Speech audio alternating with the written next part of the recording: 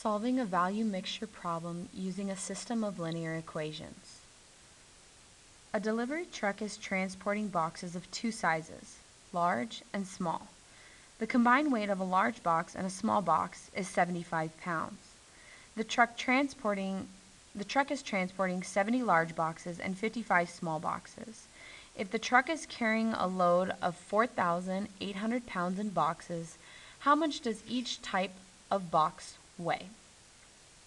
Now, we want to write a system of linear equations in order to solve this word problem. A system of equations means two or more equations. In order to write those equations, we need to decide what our variables will represent. So we need to define our x and define our y. We can tell what these variables should represent by looking at what the question asks. It says, how much does each type of box weigh? So let's let x equal the weight of a large box, and we'll let y equal the weight of a small box.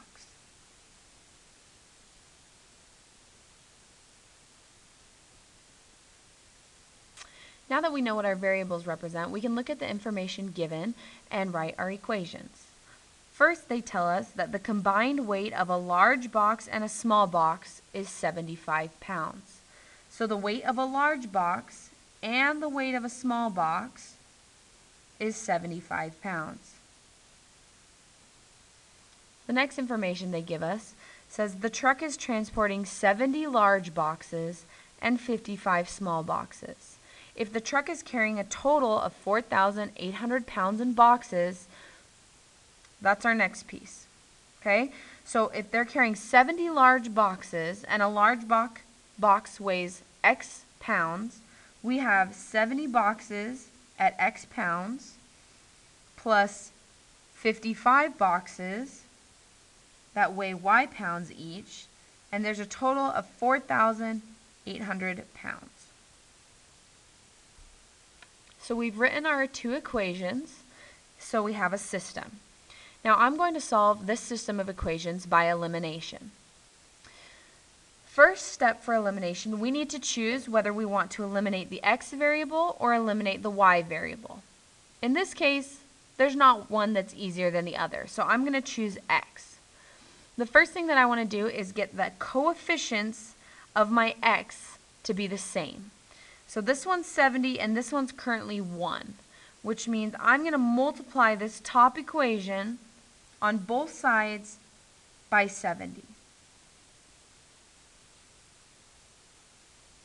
Because when this multiplies in, I'll have 70x here and a 70x here. So this is 70 is going to distribute. So it's now 70x plus 70y equals, and 75 times 70 is 5,250. And I'm just going to rewrite my second one again because I haven't changed it at all.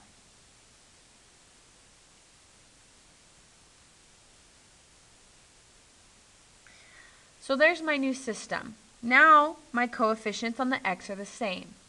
But they can't eliminate yet because if I added these two equations right now, I would get 140x. They wouldn't cancel out.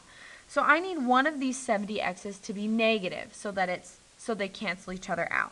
So I'm going to make my bottom equation negative. In order to do that, I'm going to multiply both sides of the equation by a -1. And we'll distribute again. So my first equation I haven't changed, so I'm just going to rewrite it.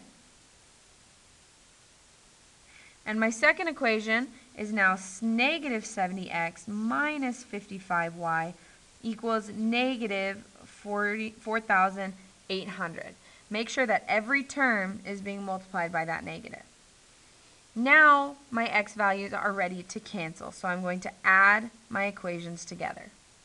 70x plus a negative 70x is 0. Those cancel out.